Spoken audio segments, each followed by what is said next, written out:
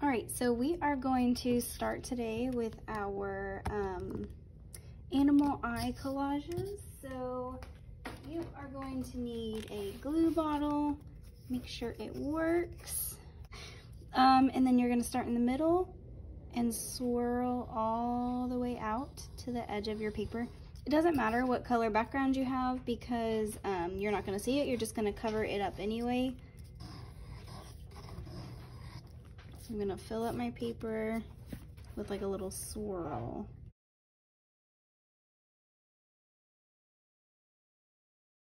Okay, and then we have a bunch of these strips of painted paper, and if you have a certain color scheme that you're wanting, just search for the papers that match.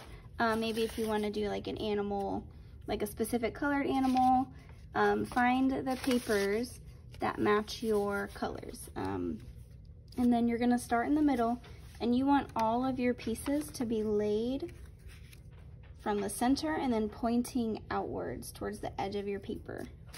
So you're probably going to need a lot of colored strips. And go ahead and just start gluing them down. I eventually will run out of background where my glue is, so I'll probably have to add some more.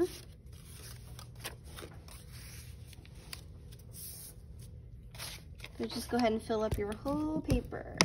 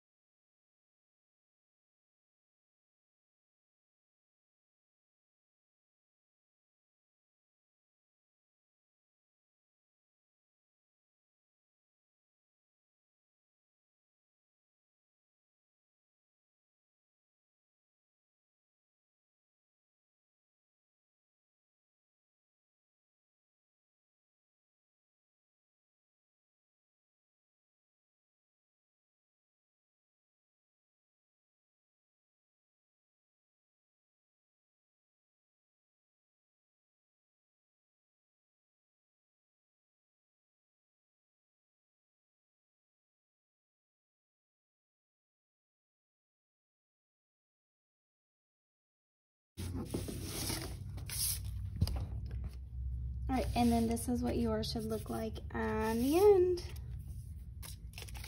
And this is what yours should look like in the end. Make sure you can't see any part of that construction paper in the back.